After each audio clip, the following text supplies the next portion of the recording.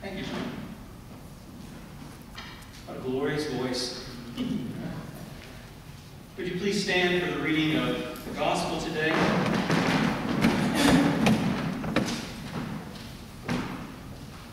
The reading from Luke chapter 13.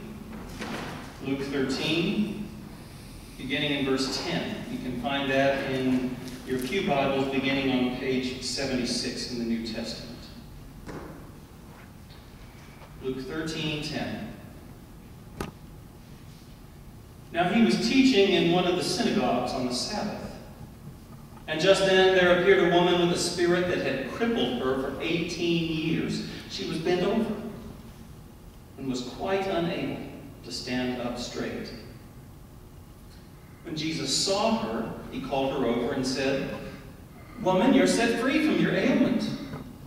When he laid his hands on her, immediately she stood up straight and began praising God. But the leader of the synagogue, indignant because Jesus had cured on the Sabbath, kept saying to the crowd, "There are 6 days on which work ought to be done. Come on those days and be cured, and not on the Sabbath day." But the Lord answered him and said, "You hypocrites! Does not each of you on the Sabbath untie his ox or his donkey from the manger and lead it away to give it water? And ought not this woman, a daughter of Abraham, whom Satan bound for 18 long years, be set free from this bondage on the Sabbath day?"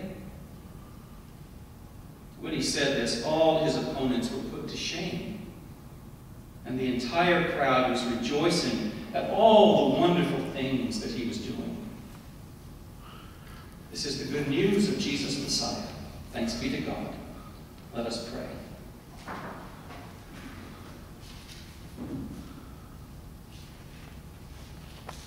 Speak to us your word today, O Lord. Show us your face. Show us your heart. Give us ears of faith that we may hear truly and worship you. Now may the words of my mouth and the meditations of all of our hearts be acceptable in your sight, O Lord, our rock and our Redeemer. Amen. Please be seated.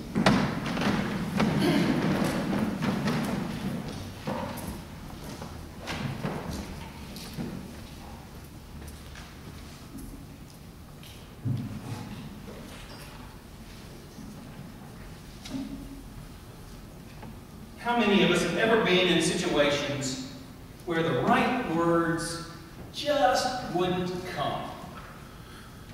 Something happens or something is said, and we want to have the clever response that's going to make everyone laugh and think, what a wonderful person this is who said such a clever thing. Or we wish that the insightful words would come, that people would listen to what we say and think, wow, that's really deep. This guy or this woman is so smart. Or, you know, in my case, perhaps too often, I wish I had the right words to put a person back in his or her place, you know? The right cutting remark, the right bit of sarcasm to bring a person down a notch or two. We're human beings. What are you going to say? But the words don't come until, you're lying in bed that night or some other time where it's completely ineffective or inappropriate. The right words come and you think, oh wow, I wish I'd said that, or I wish I'd done that thing. But the right time and the right place are gone. And then there are times in our lives when things happen, things that we couldn't even have planned or hoped for, things that are so terrific that it just feels like all the tumblers or the locks of the universe have fallen into place and the whole thing just opens up for us. And you think, if I'd planned this, it couldn't have come out this well. And there's that bit of what C.S. Lewis called joy, where just everything in the universe feels right and feels the way that it should feel, the way we wish it could feel all the time. But it can't. There is a right place and a right time for many things. And in this gospel passage from Luke's gospel today, we see the right people coming together in the right place at the right time for wonderful things to happen and for the Word of God to be clear to everyone who will listen. As you remember, in Luke's Gospel, we are on the way with Jesus to Jerusalem.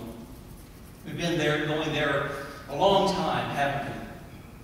Several months in a row now we've been preaching from Luke and moving from Galilee into Jerusalem, where Jesus is going to have the major confrontation of his life with the principalities and the powers. And on the way, as is his wont, Jesus goes to synagogue on the Sabbath.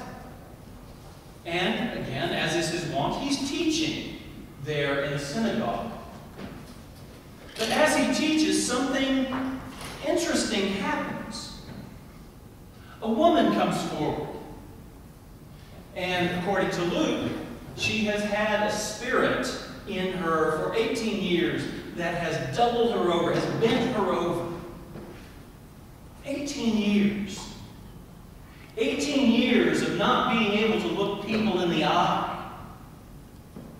18 years of looking at their feet and the ground.